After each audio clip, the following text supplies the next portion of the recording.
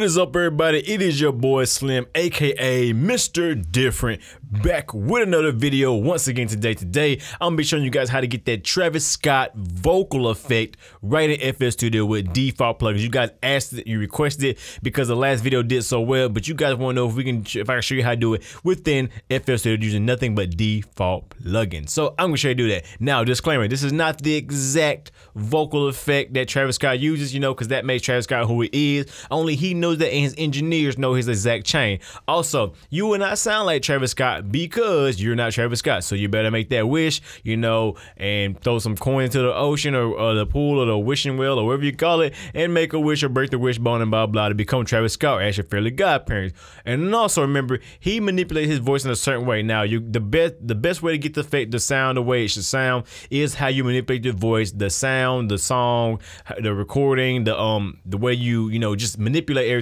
will definitely give you a better or worse effect depending on what you do. I'm just gonna show you the basic effect, but you have to really push it yourself and, you know, make better choices when it comes to the artist. Your artist gotta have good mic techniques, gotta know when to get back when they're screaming, know when to get close when they're quiet, how to manipulate the voice when they do dark parts, when they do low parts, when they do high parts. They have to know all those things in order to make this effect the best possible it can. So, and also, yeah, with third-party plugins, I did a lot better in my opinion, but I did give a pretty good, you know, pretty good effect with default stuff as well.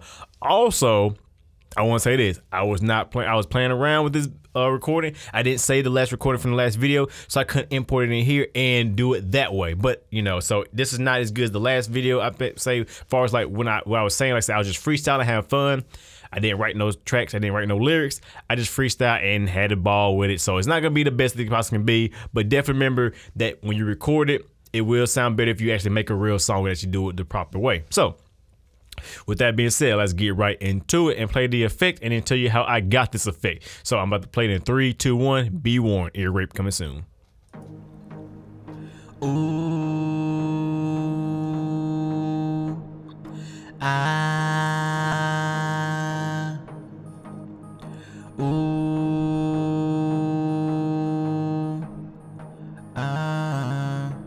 straight up, I ain't wasting no time, I ain't wasting no time.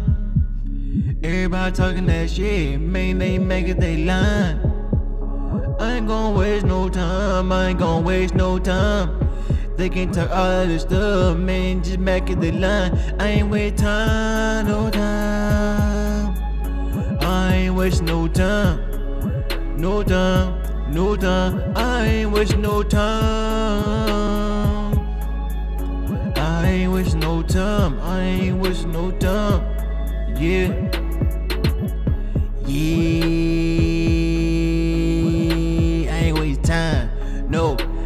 Gotta get it how I go. They be hating on car flow. I don't really care what they say. They make us like it and go. They hating on me, I know. And I step up in the kick down your door. Step on your couch, fuck that shit. They be hating on my bone with that shit. They don't like me cause I'm about to go and get it. They be hating on me cause they know that I'm with it. I gotta get what I own. Hating on me in my zone. They don't like me and that's cool. Just stay in the back and leave me alone. Cause I ain't waste time. No, no. I ain't waste no time. Straight up. Like I said, the recording was definitely not the best, but you get the idea of the effect. Like I said, depending on the artist and how you do it and how to actually deliver would definitely dramatically make the effect better or worse. So keep that in mind. So that's what it always is. So let's get to the effect and how I did it. Now remember, I suggest recording with the auto-tune effect. So that means lowering your buffering size of your interface as low as it possibly can go without it glitching and popping and messing up. And you know, that way you can have a good indication of what's going on. You can, you know, get it to the best of its ability and you can make those vocal changes within. Because when you listen to the auto-tune along with your normal voice and hear the effect it's doing, you can make quick decisions in your vocals to kind of changing it and correct it yourself. So that's why I always suggest record with it. You can put it afterwards, but because you didn't make the choices to fix the auto-tune, it's gonna sound like it's gonna work really hard and struggle and sound all kind of messed up. So yes, record with the auto-tune to get the best effect. So I use Picture. Okay, and I use Edison to record it, so make sure Edison is the first thing in your vocal chain to record with. If Edison is first, it won't record in the effects. If it is after everything, it will record the effects onto the track, which you don't want, because you want to tweak the effects afterwards. So I use Picture because Picture is a free auto-tune effect. I did a video about how to use Picture, so I'm not gonna go into much detail. But what I did was set to the key of the beat, which is C#. And the scale is minor, and I use a minimum of 80 hertz. I think that sounds the best, but that just depends on how low the Picture is gonna detect the pitch and try to correct. So when you go way down, it's got more notes to correct. When you go up higher, it has less notes. So I just use 80 because that's where my vocal range sits, because I don't have a super deep voice, but I don't have, you know, a thin voice either, like most of you little, you know, non-pubescent kids out there. You little, you know, you gotta hit puberty, man. Get that bass in your voice. Put them bass in your voice. No EQ. So yeah, so that's how you do set pitch. And also I use between a 70 and about, I'll say 70 to 90 will be a good way to go with the speed, because the faster, the harder the auto-tune effect, the slower, the softer and slower the effect is.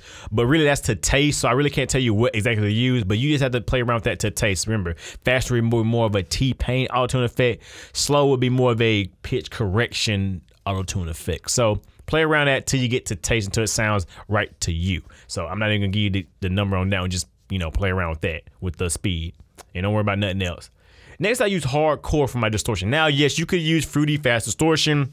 You can use squeeze. You can use wave shaper. You can use whatever. I use the decapitator in my other video because I like the decapitator and the sound it gets. The decapitator really does distort stuff in a very pleasing and musical way, unlike a lot of other distortions I use out there. But I decided to use a guitar amp simulating distortion like hardcore, because I feel like, and I should have did this in my other video, but you know, whatever mistakes happen, you learn from them.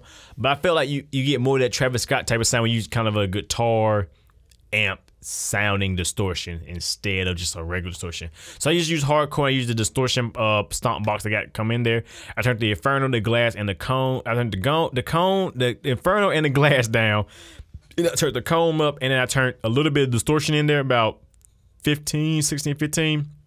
If you look up there, you can see say 15, 16. And then I brought the mix down to about 30. Now, I'm gonna play it with the mix all the way up. You can really hear it's too aggressive, like it's more guitar distortion. And then as I blend it back, you actually get to hear how it's more like, you can hear like, you know, more of the Travis Scott type of distortion, I guess, what I used in the other video. I ain't gonna waste no time, I ain't gonna waste no time. They can talk all this stuff, man, just make it the line. I ain't waste time, no time. So I really suggest, you know, playing with that mix knob right there to blend in the effect to give, you know, either less effect or more effect. To me, less of the effect does sound good, because I say a little bit of this guitar simulator goes a long way. Like, you can really distort stuff with this. But like I said, it's meant more for guitar, guitars and like that, lead guitars like that. So, you know, use it at your leisure or whatever. But like I said, it's built in FL Studio and it works pretty good. Like I said, you can use fast distortion or wave shaper, whatever you want to. There is no rules in that point. But just a little bit of distortion would definitely be good. And I like the fact that FL Studio comes with that mix knob so you can blend in your stuff. And last but not least, I use a Fruity Reverb 2 because it's the best reverb in FL Studio in my opinion. It's a pretty good one too. I mean, I like it. A lot of people use it, and I really like the reverb too because it really works, you know. But if you got third-party stuff, why not use that instead? So yeah, what I did was I brought a little bit of low cut up to about 225 hertz, and then I cut about 2K in the highs because that's what I normally do in all my reverbs. That's just a habit right there. I brought the size all the way up. I left everything else alone, and I brought the wet up just a little bit. It's supposed to be more. It's supposed to be like 70, and just give it like a little bit more space. Now I'm gonna play it without the reverb, so you can really hear how dry it sounds until I crank the reverb on, and you're like, oh, it gives that space and ambience. And why you should add reverb to vocal, just a little bit, not a whole lot, but just a little bit can go a long way. So here it is, no reverb, dry. I ain't gonna waste no time, I ain't gonna waste no time. They can talk all this stuff, man, just make it the line. I ain't waste time, no time. I ain't waste no time, no time, no time. You just hear how that space, that ambience, that room, it just gives it a sense of space, and I really do like that effect. Reverb is, you know, one of them plugins that I think everybody should be using because I mean you can really shape a sound in very musical ways with reverb. especially vocals. Like you can do some crazy stuff. Vocal make vocals just have a sense of space. So yeah, just Fruity Reverb too, nothing special like that, and that's pretty much it. That's pretty much the effect right there. Don't worry about the L2 mono. That's just for level, so you guys can hear the vocal, because it was a mix. I had to bring it up so you can hear it. So I just put a limiter at the end. So don't worry about that. You don't need that. That's just there for, you know, level. But anyway, that's pretty much the effect. 3 effects really: pitcher, hardcore, and reverb. So that's what it basically was: auto-tune, distortion, and reverb. That's that type of Travis Scott type of sound. Of course, you got to do EQ, compression, all that. I didn't want to teach you. I didn't want to show you that because that's depending on the vocal itself. I was just showing you like the vocal effect that I got. Let's say it's not the exact thing. It's very close in my opinion. It sounds very good, but like I said, at the end of the day, it's not the exact thing, but it does get you a pretty cool effect in my opinion. And like I said, you guys want to see it being done in FL Studio, which I think if you see it being done in person, instead of me saying just take what you learn and put it in FL Studio, you actually see it, you kind of understand, you can actually do it a whole lot better. So I hope you guys take this and, you know, do your own effects and have fun with it, and, you know, do some amazing recordings. So yeah, but if you have any other vocal requests, like any other vocal effect requests, please let me know. I would be happy to accommodate the best I can, and I would do what I can do to help you out with that. But with that being said, hope you guys enjoy like always. You know what it is. It's your boy Slim, aka MrDifferent. Woo! Tired as hell. Not motivated by the money, but the like, comment, subscribe, and views. And I'm glad you guys came by once again, like always. And I will see you guys in this video. So have a good one.